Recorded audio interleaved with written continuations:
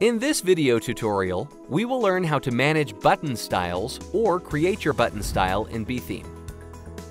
Start by going to your WordPress dashboard and click on B-Theme, then Theme Options. Select the Global tab, then go to Buttons. Here you see the 4 predefined button styles: default, round, stroke, and flat. You can also choose to create your style as well. Click the Custom button. Choose a font.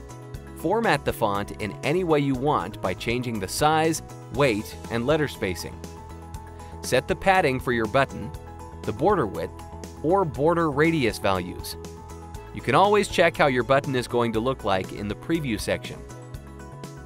Scrolling below the preview, you will find all the necessary color options. The default options apply to all buttons you insert using the Muffin Builder. Highlighted buttons are inserted inside forms and shop pages. Since they are generated by plugins like WooCommerce and Contact Form 7, you cannot change them individually. All of those buttons will take the colors from these fields. The Action button is placed in the header next to the menu. You can change its colors here.